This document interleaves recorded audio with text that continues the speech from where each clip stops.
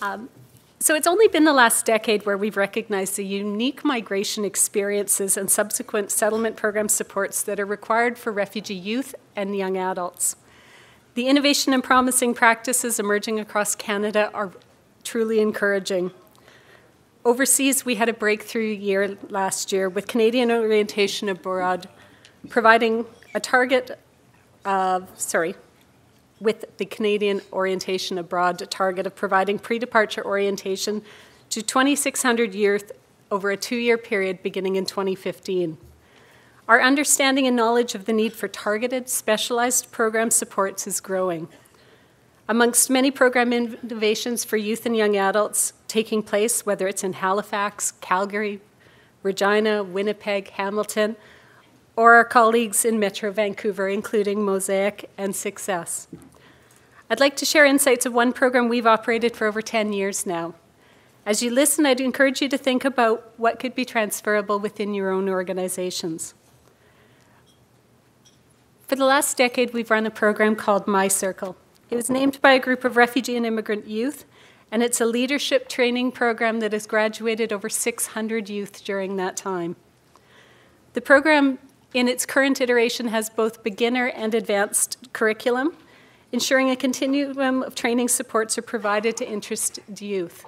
As new needs have emerged, we've also worked to identify other supports. So this year, at the request of some of the young women that we provide services to, we have a specific curriculum for immigrant youth and young adult women. The beginning training is 80 hours over either 12 Saturdays or 3 weeks during the summer.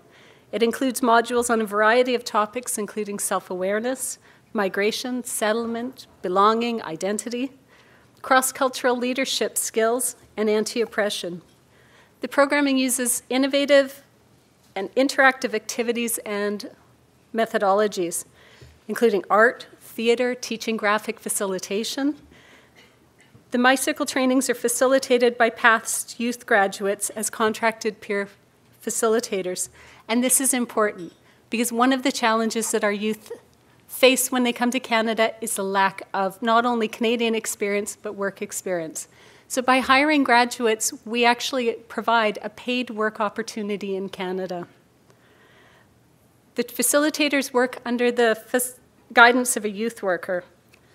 When we run the programming, we create a safe space for 20 to 24 newcomer youth to explore together their unique challenges and come up with solutions, empowering themselves to increase their confidence, self-awareness, and to take leadership roles in the communities. Graduates go on to create support groups in their schools, in their communities, to work with projects of their own creation, partnering within the schools or community. The advanced training uses the same structure and method, but it's shorter. It's 60 hours, usually over Saturdays, but again, in recognition of things like summer holidays and spring break, we do occasionally offer it in a condensed form. It delves deeper into subjects that are not often discussed among immigrant and newcomer youth, including decolonialization. We intentionally seek to build relationships across Indigenous, immigrant, and refugee communities. We talk about gender and culture, sexual diversity, awareness, and intersectionality, sexual health and healthy relationships from the perspective of immigrant and refugee youth, advocacy and connections. The curriculum for each exists, but in every group, what's discussed depends on what the needs are within the cohort that's in there. And the group works to update the curriculum to ensure that when they walk away with the materials that speak to them and to their needs. Peer facilitators are highly trained and supported by youth workers to effectively explore these topics. What has been so inspiring to ISS of BC is the fact that through the intensity of bringing newcomer youth and young adults from different countries together, we've discovered there's many shared experiences. These youth have gone on to key leadership roles in every area of civil society, providing hope and support to their peers. Last year, for example, members of the Action Team, which started as a group of My Circle graduates, and worked within the community on a number of campaigns, formed Pave the Road BC, which is Canada's first immigrant and refugee youth-led nonprofit association. Lastly, I want to share a work in progress. Many of you may be aware that ISSA BC is constructing a social purpose facility of $24.5 million, a 58,000 square foot building for refugees, importantly, with and without legal status, as well as immigrants. When the facility is completed next May, it'll redefine a new international model for the integration of refugees. Under one roof, refugees and immigrants will have access to transitional housing, a primary health care clinic, trauma treatment programs, settlement, employment, and community connection services, English as an additional language classrooms, conversation circles, banking services, government offices, including CIC, Service Canada, Ministry of Social Development, a food bank, a law clinic, and much more. But key to today's discussions is we're creating a permanent resource and support group for immigrant and refugee newcomer youth.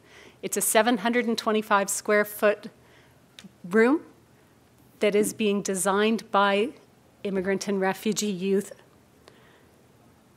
It's a space, it'll be facilitated by a youth worker, so we'll have a youth worker on staff. And while most of our services are often provided in the office during the week and on weekends, often Saturdays in community spaces, we're looking at how do we do staffing over the weekends, giving people days off during the week. It's a space for people to hang out, meet peers, seek targeted individual and group supports, especially during their first few months in Canada. The space is being designed by youth and young adults. It will be available to those who are actually staying at our Welcome House facility 7 days a week, 24 hours a day, as well as to people in the community while the offices are open. We're excited, and we're excited to support the youth in building a new future in Canada and to play any role we can in doing that. Thank you for your time.